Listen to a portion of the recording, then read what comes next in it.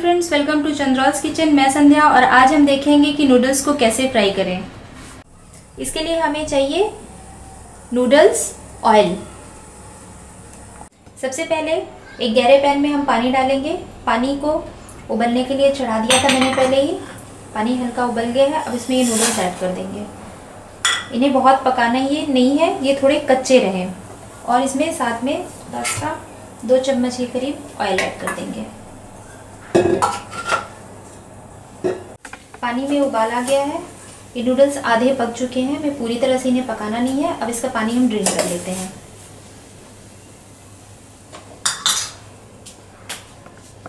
पानी सारा ड्रेन कर लिया है। अब इसे एकदम ठंडा करने के लिए हम प्लेट में पलट लेंगे, फिर फ्राई करेंगे। ये नूडल्स एकदम ठंडे हो गए हैं। अब इन्हें हम फ्राई करते हैं। तेल गरम होने के लिए चढ़ा दिया है कढ़ाई में। तेल अच्छे से गरम हो गया है, मैंने चेक कर लिया है। अब इसमें नूडल्स हम ऐड करेंगे, थोड़े थोड़े नूडल्स ऐड करेंगे।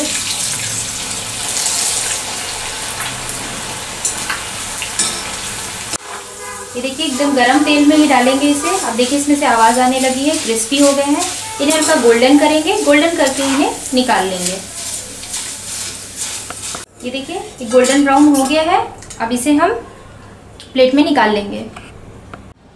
नूडल्स फ्राई होकर के तैयार है। आप इसे किसी भी चाइनीज़ डिश के साथ में, चॉप्सी के साथ में, सूप के साथ में यूज़ कर सकते हैं और इसे 1 हफ्ते आप स्टोर करके एयर टाइट कंटेनर में रख सकते हैं।